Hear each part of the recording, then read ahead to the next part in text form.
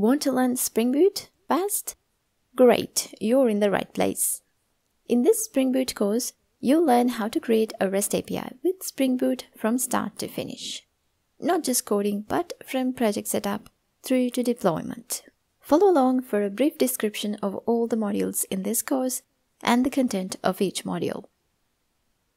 These are the modules: project setup, design, implementation with unit testing and integration testing, and deployment. Let's take a closer look at each module. Project setup. So here I show you two different methods of setting up the project. You could choose to use either one depending on your preference. This module is a part of the free preview, so if you sign up for the free trial, you could check this out. So this module consists of two lessons. Lesson 1. Set up the project using Spring Initializr. In this lesson, we look at how to use the Spring Initializr to create a project, Spring Starter dependencies, and then the generated build file. Lesson 2. Set up the project using Gradle without Spring Initializr. In this lesson, we generate a Java project using Gradle command line. Then work on the build file to add the required plugins and dependencies. Discuss core Gradle plugins, community plugins, and the Gradle plugins portal.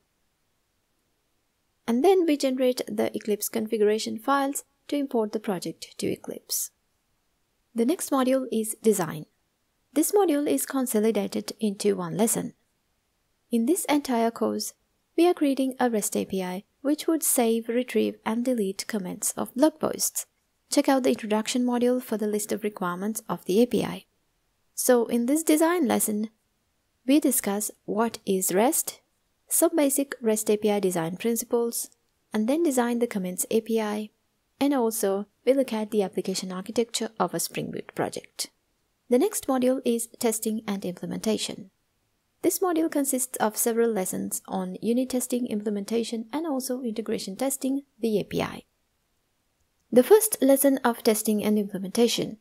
Endpoint implementation to retrieve comments, part 1, which is the implementation of the controller.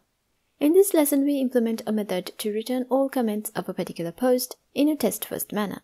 That means, as in all of the implementations throughout the project, we write unit tests before writing a single line of logic.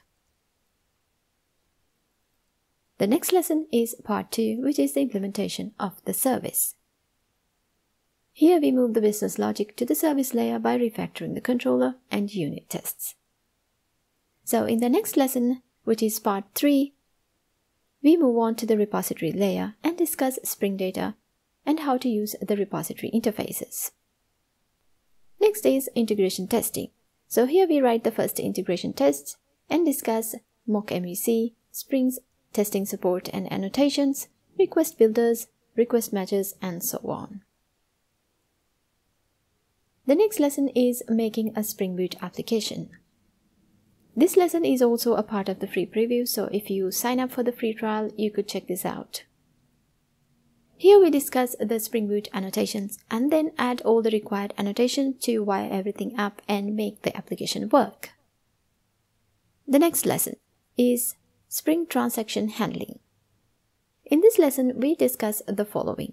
What does transactional mean in terms of executing a method? Overview of how Spring Transaction Management works. Add transactional annotation and its settings.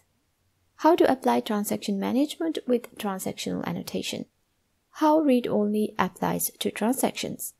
And some transaction configuration settings.